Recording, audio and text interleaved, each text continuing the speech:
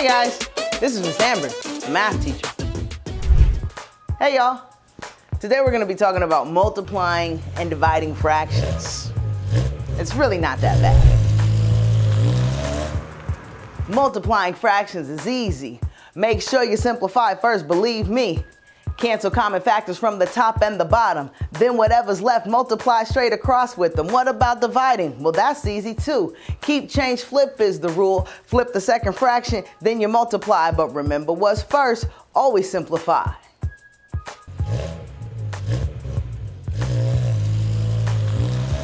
Multiplying fractions is easy. Make sure you simplify first, believe me.